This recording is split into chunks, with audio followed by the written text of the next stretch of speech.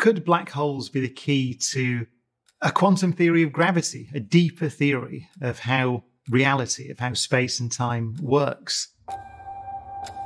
Black holes are interesting because we have a place called the event horizon, where we think that we have full control of the physics. We understand what's happening, but there is a fundamental clash between our two basic theories of nature, both quantum theory and general relativity together.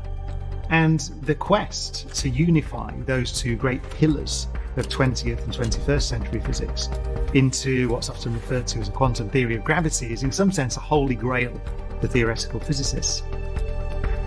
So black holes are forcing us into a deeper understanding of what space and time are.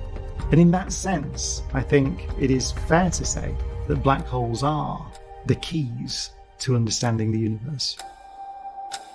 I am Brian.